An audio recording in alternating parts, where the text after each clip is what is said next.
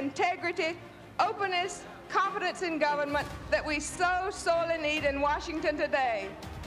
The next President of the United States, my husband, Jimmy Carter. We're going to make the jobs in this state very, very easy. We're going to take over that border, and we're going to make it, we had the most secure border in our history. I hereby pardon Liberty Ann Bell. Hello, I'm Nancy Cordes in Washington, D.C. Welcome to America Decides, a new move to try to stem the flow of migrants into the U.S. Sources tell CBS News the Biden administration is planning to deploy U.S. immigration officials to Panama to help local authorities screen and deport migrants. The Central American country is a key transit point for people who are hoping to reach the southern border of the U.S. The Department of Homeland Security has identified a team that will be dispatched there once a final agreement is reached. This year alone, more than 450,000 migrants have crossed a rugged jungle that connects Panama with South America called the Darien Gap. That is a major increase compared to last year, according to Panamanian government data.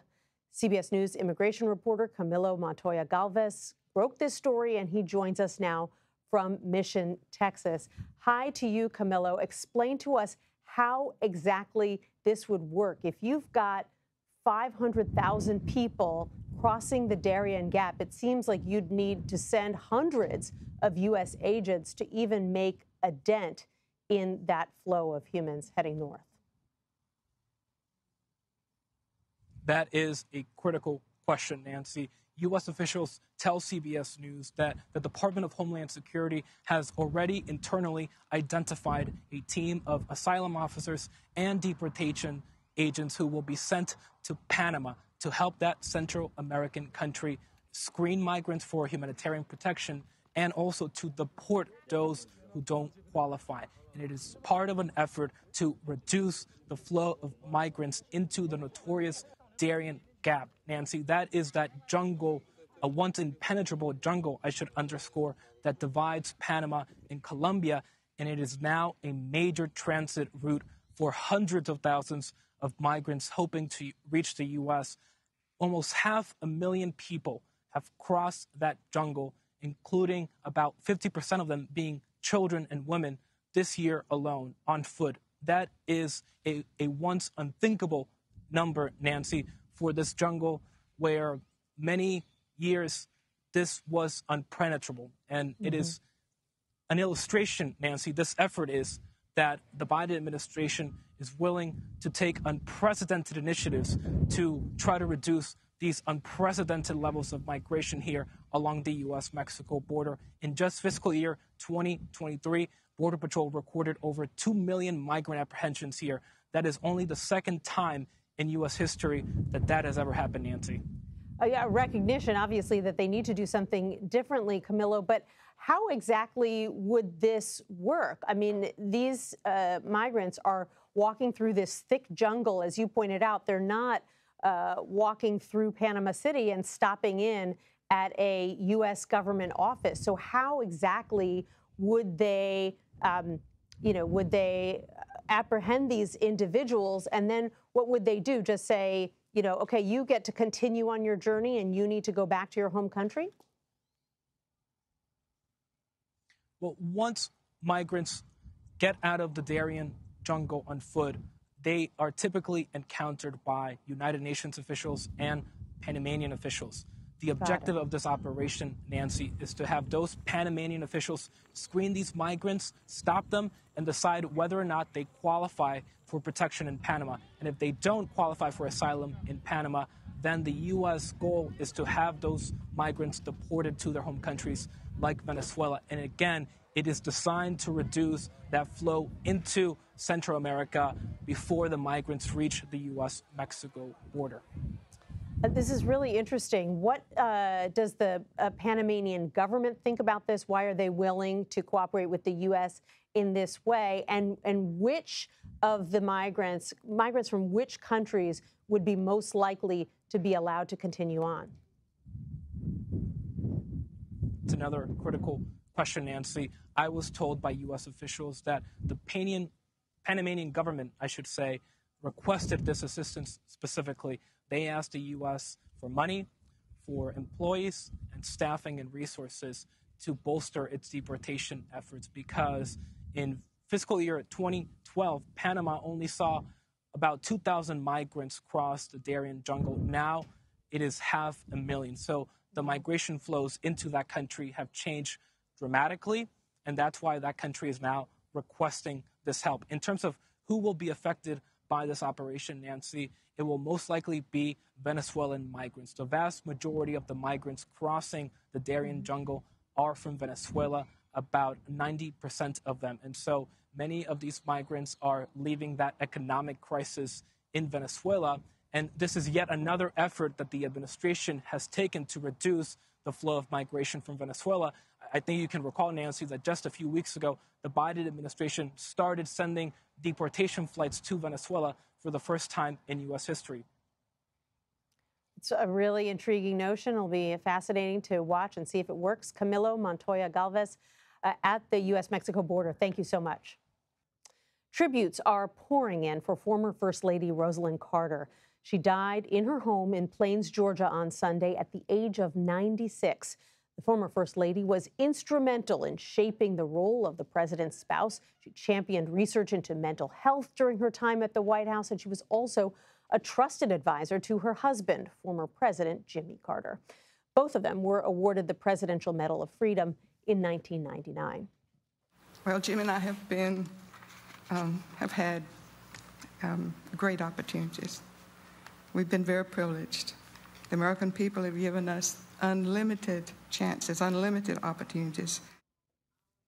During a speech at the White House today, President Biden spoke about her legacy.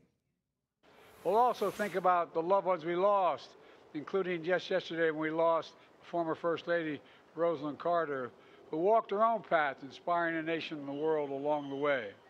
Historian and documentarian Andrew Oak joins us now. Andrew, not only do you study First Ladies, but you also knew Rosalynn Carter. So I'm wondering what this weekend was like for you and what you're thinking about when you think about Rosalynn Carter. Well, I'm sad like everyone else at the loss, but more so I'm not necessarily mourning.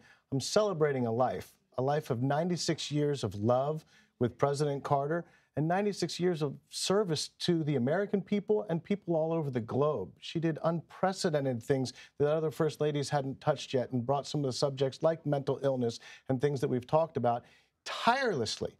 This is a woman who celebrated even a more prolific post-White House life than nearly every other First Lady in history. And the advantage and the power of the Carters was the power of two, because they're virtually inseparable in life, personal and professional, and in their public service. How do you think she shaped the role of a First Lady, not just while she was in office, but then the role of a First Lady or a first couple once they leave office? Well, typically a First Lady will pick a cause or a couple causes.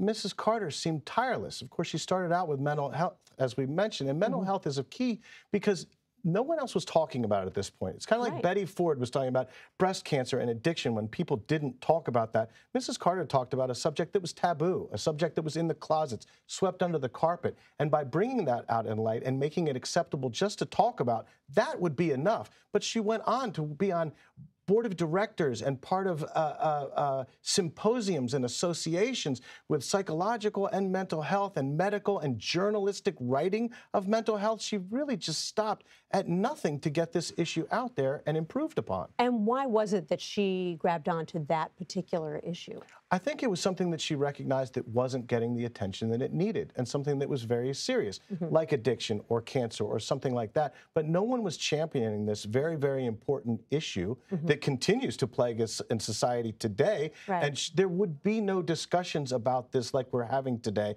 or help that we would have, if Mrs. Carter hadn't opened up the door and started the conversation. And then, of course, all the humanitarian work that she and her husband did once they left office. Habitat for Humanity. I mean, we saw the Carters in not the best physical condition, still wearing tool belts and swinging hammers and wearing hard hats. I've been to Plains. I know the family. I know the community. I know the relatives. It's such a wonderful community, a wonderful town, and the support group down there that has always championed these efforts and pitched in. But this goes across the country. This goes around the globe of people that really could get on board because the Carters were so sincere. And their work was walking the walk and talking the talk. And like I say, swinging the hammers and things like Habitat for Humanity. And that can't help but be infectious, and you want to contribute and help given their efforts. I thought that Jimmy Carter's tribute was so lovely this weekend when he said that as long as she was alive, I knew that somebody loved me. And also making sure to point out that all of his successes were her successes, too, because she was there with him every step of the way. They're really, you know, I've studied every First Lady, Martha Washington through Dr. Jill Biden. And I've always tried to separate those women from their husbands' accomplishments and take them on their own. There's no separating Rosalind and President Carter. Even now in death, they're still together. There's no separation here. And the two have been together 77 years married, but also she supported all his efforts and his philanthropies and his political and personal aspirations. And he did the same for her, always giving each other credit for the work that each of them did on their own and then celebrating the work that they did together. And you knew her later in life. Talk a little bit about what that relationship was like and what her personality was like behind the scenes.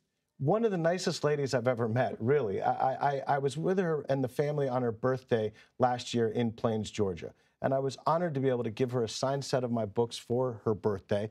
I gave her the book. She said, thank you so much. I told her a little bit about the C-SPAN project. She had done an interview for the C-SPAN series that I produced with a team of incredible people there at C-SPAN and the White House Historical Association. But the purpose of the event was to dedicate this butterfly statue. 18 butterflies on the statue, beautifully done by a sculptor named Peter Hazel, 18 to represent the 18th of August when she was born. And her sister, Alethea, took her over with her walker to light the statue for the first time. I was just trying to stay out of the way. And as she was walking past lighting it, she looked over and saw me again, and she reached over and she grabbed my hand so tenderly, but firmly, still strong in her 90s, had a good grip on me and said, thank you so much for being here. And I said, Mrs. Carter, thank you for so much and for everything that you've done, and happy birthday. And she thanked me again, and then we enjoyed the rest of the barbecue together with the folks down there in Plains and had a lovely afternoon and evening together. Wow, that's a beautiful memory. So glad you got to have that experience with her last year. Andrew Oak, thank you so much for coming in and talking to us more about Rosalind Carter. I appreciate it. Thanks for having me, Nancy. You got it. Coming up next, we analyze the challenges facing President Biden's re-election bid and the latest from the Republican field with our panel. You're streaming America Decides. We'll be right back. And by the way, it's my birthday today, and they can actually sign birthdays. I just want you to know it's difficult turning 60. Welcome back to America Decides. That was President Biden poking fun at his own age as he turns 81 today. It comes as a new NBC poll finds the president's support among young voters dropped 15 percentage points since September. Deepa Shivram and Braxton Booker join us now to discuss. Deepa is a White House correspondent for NPR, and Braxton is a national political correspondent for Politico. Welcome to you both. Let's start out by talking about this big drop in young voters, obviously a critical constituency for Democrats in particular.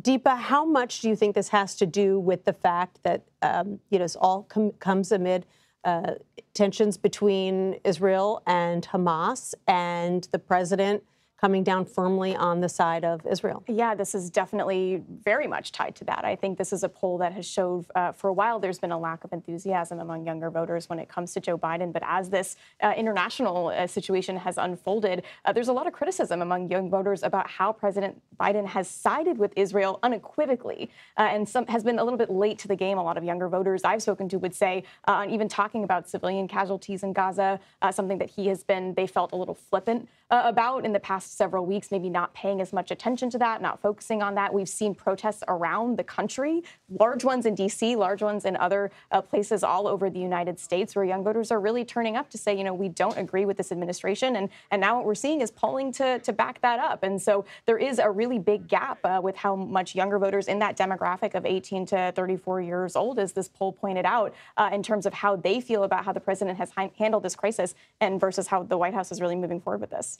Braxton, what can the White House do to course correct? I mean, I've noticed that the president and everyone on down has been careful recently to say, you know, bombings at hospitals need to stop. We're very concerned about Palestinian civilians. In fact, in the White House briefing today, John Kirby point blank said there have been too many civilian casualties, which is something that they haven't said that explicitly until now. It does seem like they're trying to make a change here. Well, look, they're trying to make a change, but I think what you need to see from this president is you need to see him get outside of Washington and take his message to the people. I mean, you talk about the protests happening. You're also seeing protests happening on college campuses where young voters are. You would think that the president will want to get out into the field and have conversations with young voters and talk to them about what the administration is doing, right?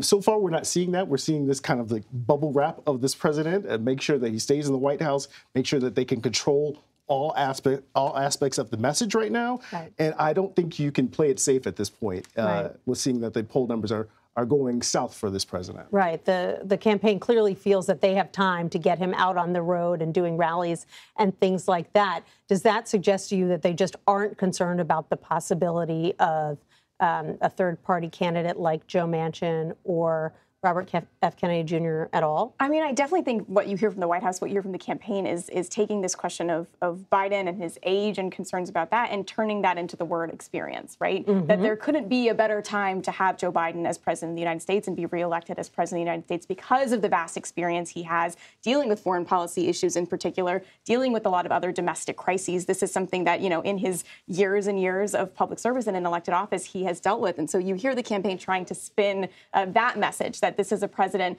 who has a lot of experience doing these things, but clearly it's not lining up with certain people. His approval ratings overall definitely not as high as they could be less than a year out from an election. And so it's really interesting to see that balance of what the White House thinks is their best talking points moving forward and really where it's translating with voters. And I think it's also interesting to see how the White House is going to use Kamala Harris, the vice president, in this talk forward as she's been traveling to college campuses, as she's been trying to reach younger voters, how she'll be utilized and her popularity there as well. And Braxton, the White House keeps arguing, the campaign keeps arguing that people just aren't plugged in yet to politics, and that once they realize that this is a binary choice between President Biden and former President Trump, that the choice will not be more stark and that people will come back to the president. What do you make of that argument, especially as we see former President Trump say some really surprising things, even for him, over the past couple of weeks, that analysts have described as a foray into fascism, the way he's talking about, you know, rooting out anybody who doesn't agree with him, sicking the Justice Department on people who are too popular or who don't take the party line. Is that kind of proving the Biden administration's point? I'm not sure it's proving the Biden administration's point right now, but I think Democrats will largely point to, we've been here before, right? You look back at 2011 when Obama was running for re-election, and there were polls that had Romney with him in a dead heat, and he was able to pull that out. I think they're saving grace to saying, hey, we're a year out. People are just starting to pay attention to our elected politics, but what really is happening here is this is a referendum on the Biden administration. This is not really about Trump at this point. This is about what has Biden done for the American people, and is he delivering on the thesis of his campaign that he is the steady hand here. Right now, it is not proving out that he is the steady hand, and that world leaders are just going to listen to everything that that President Biden is going to is trying to say and try to guide them in certain directions. So right now, Biden has some work to do, but there is time to deliver on that message. Well, it'll be interesting to watch, especially now that we know that there are debates scheduled for next year. We'll see if both of those candidates actually show up to all three of them. Deepa, Braxton, thank you so much for joining me today. I appreciate it. Thank you. An appeals court is weighing arguments over the gag order issued in Donald Trump's 2020 federal election subversion case. Attorneys for the former president and federal prosecutors faced off in front of a 3-judge panel this morning for more than 2 hours. The gag order is currently on hold. It would prevent Trump and his lawyers from disparaging court personnel and potential witnesses. Trump has argued the gag order violates his constitutional rights. Well, there was no foul play at this year's presidential turkey pardon, and get ready for more puns like that, because coming up, CBS News gets up close with an exclusive look at one of the lucky birds. You're streaming America Decides.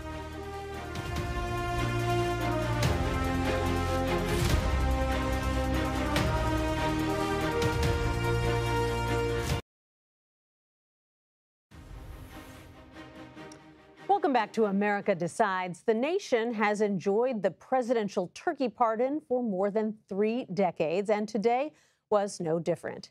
The first documented White House turkey pardon was performed by President John F. Kennedy in 1963, but the tradition did not become an annual occurrence until 1989 under President George H.W. Bush.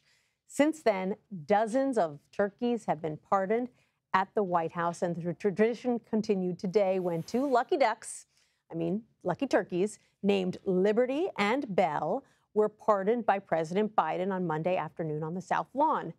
Our colleague, Ed O'Keefe, another lucky duck, nabbed a coveted interview with one of the birds, along with the chairman of the National Turkey Federation, Steve Licken. So how on earth is it that you got you and your birds here today to be pardoned by the president? So as chairman of the National Turkey Federation, it is our honor to have this opportunity to raise the birds. So these birds were hatched in the first week of July, and so they're about 20 weeks old. Liberty here weighs about 42 pounds. Is that all? Yep, and he made it here by private coach, of course, black stretch Escalade. And took about 3 days, so we'd like to give them time to stretch their legs and everything so that they're comfortable. But I would have thought they'd take the gravy train. I know, yeah, exactly right.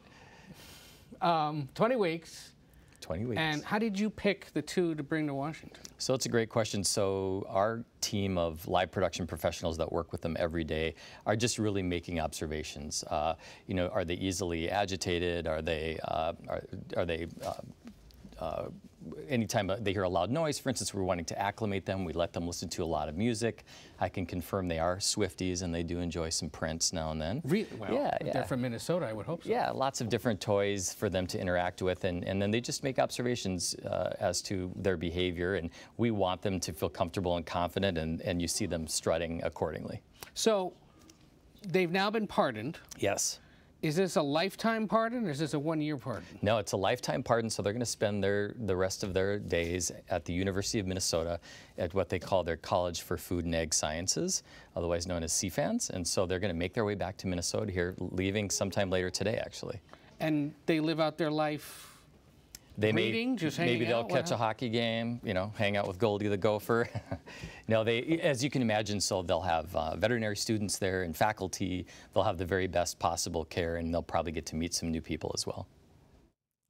Speaking of presidential holiday traditions, the 2023 White House Christmas tree has arrived in Washington, D.C.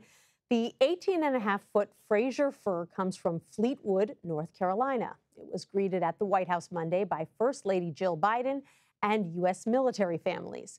The first known White House Christmas tree was set up back in 1889. The first to have electric lights on it was in 1894. Officials say this year's White House tree will be placed in the famed Blue Room.